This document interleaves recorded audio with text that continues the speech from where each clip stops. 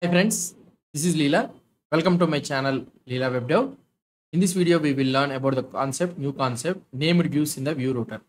So what is the concept of this named views? We have seen about the named routes. So whenever you are trying to define a route, we can also assign a name to the route so that in the router link or in the programmatic navigation, we can use that name. So what is this named views? Sometimes you may get a chance or you may want to display multiple views at the same time instead of nesting them. So something like I can say example creating a layout with a sidebar or a main view like that. So in this place named views comes in a handy way. Instead of having one single outlet in your view, you can have multiple and give each of them a name. That means a router view without a name will be given default as its name. And router view with a name means you need to mention the component. I will show you in a simple example. Let's say I will create a two components. So that is in the component left sidebar and right sidebar. Left sidebar dot view, okay, and the right sidebar dot view. Right sidebar dot view, okay. And here I will be having a template. I can give right sidebar component. This one in the left sidebar we can have the left sidebar component. So these are the two components. Now the requirement for me is, so when I am trying to see the home page, the left sidebar component has to come on the left side and the right sidebar has to come on the right side, and the home page should be at the middle. Whereas in the about also, here left sidebar and right sidebar has to come and the about page has to come in the middle. In the same scenario, post page should not it should not have the left sidebar and right sidebar. It should be like this only. So that means in only the home page and about page, I need left sidebar and also the right sidebar. So for this one, what we can do is we can use the named views. For example, let's say in the home means this is the home, right? So instead of mentioning a single component, we can mention the multiple components. So here I can mention the multiple components. In this one, the default one means in the middle one, the default one is a home. So, and the another one is the left sidebar. So I need to include the left sidebar, and the another one is the right sidebar. Okay, so these are the three components which I want to mention. Here we can import the left sidebar, which is like this, and it should be in the components. Okay, and the last one is the right sidebar. I need to include this right sidebar. So that's it.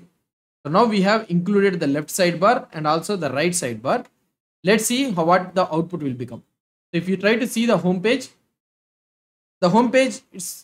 doesn't change anything. So it is moreover the same thing only which we have seen it previously. Now the concept what we need to do is, so here we need to change the route views. So here in the home page, so in the home page or the home view, so we are having a simple like this, right? Or in the app.view, okay, app.view where the router view is loaded. So here the router view doesn't have any name. So that means only the default route view will be loaded. So that means here the default component, what is the default component? That is home component. It is loading. Now I need to load this left sidebar and also the right sidebar. So which contains the same name, the key property. I am using the ES6 type of syntax. So if you don't know about this ES6 type of syntax, so you can better see my course, ES6 complete course. There you can able to understand it. Now here in the app.view, I need to add the router view. So here I can keep this one as 8 and I can add div class is equal to callmod2, and here I will be adding a router view, and the name of this one I will give it as a left sidebar. Okay, left sidebar. That's it. And for this one, I can give here the name for this one is the right sidebar.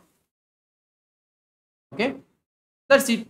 So here callmod 22, and if you try to see the home page, so here left sidebar, home page, and also the right sidebar is loaded without any problem.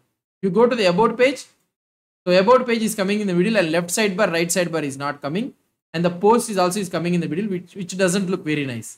First let's try to solve the about page. In the about page also I want the same thing, just how you are showing the left sidebar and the right sidebar. Okay, so here let's go to the main.js, and for this about also you can copy these all components and you can paste it here, but here the default will be about. That's it. Now if you see the output for this one, home is there, about is there, and also the post is there, but the post left sidebar, right sidebar, it should not have. So here we are having like this. The space should not be taken. So for this one, what we can do is, so one type what we can do is, instead of having this call mod 2 and all those things, this comes purely on the CSS base. Class is equal to call mod 2, and I can change this one to call. And here also I can remove this router view. Okay, and I can use class is equal to call mod 2. That's it. Now if you see the output for this one, let's check the output. Yeah, in the home page we are able to see the left sidebar and right sidebar home page, and in the about also we are able to see left sidebar, right sidebar, and in the posts we are able to see the post without any problem. So in this type of situation, so whenever you are having a situation in such a way that only some of the components are need to be injected in some of the pages means, so you can use the concept of named views. So that is the thing. For example, in the about page, left sidebar should come in the right side. So here I can give something like right sidebar like this, and right sidebar should come in the left side. So here I can give the name like this. Now the entire thing changes. In the about, left sidebar will come at the right far end. You see here in the about, see right sidebar is coming here and left sidebar is coming here. Whereas in the home page, left sidebar coming here and right sidebar coming. Like this, you can mention whatever the component you want. Here you can mention it. So here you can mention, for example, in the left sidebar, I want to get the about page. Okay, so I can mention here left sidebar. So this is the name. So whatever the name here you are trying to give it, the same name you need to give it in the route name also. So that is the main thing. And here you are able to see the about page instead of the left sidebar. So like that, whatever the component you want to get it in the named view, so you can make it. Now you may be getting a doubt that why can't we make this header component? So I can change this one to router view. Okay, name is equal to header or something like this. So why can't I mention this one? Okay, so you can use it, so not a problem. But what you need to do is, in all the routes you need to mention this one. So here you need to mention header and the header. So I don't component is imported. Yeah, it's not imported.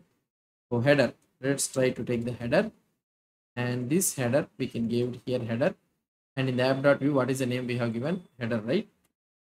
Make it as a capital, and here in the main.js we can take the entire thing as a header.